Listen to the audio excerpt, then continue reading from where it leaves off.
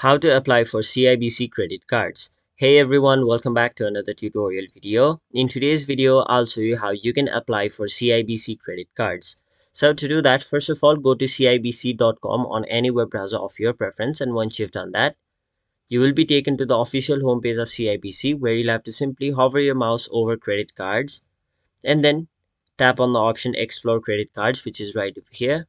Now you will be taken to this page where you'll have to simply scroll down and then choose what kind of credit card you are looking for. So it may be a travel one, a cashback, Costco, no annual fee, low interest, student or business.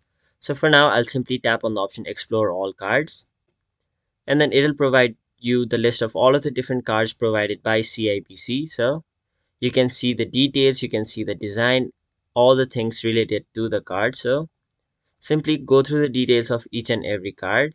And once you find the card you'd like to apply for, simply tap on the option Apply Now.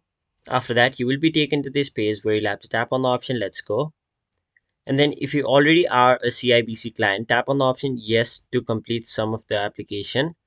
But if you are not, tap on the option No Continue Application.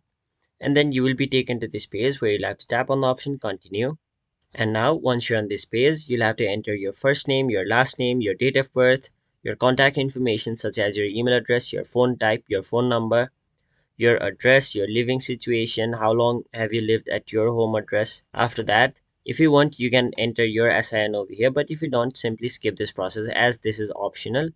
After that, you'll have to enter information about your occupation, your statement option, so it may be e-statements or mail statements.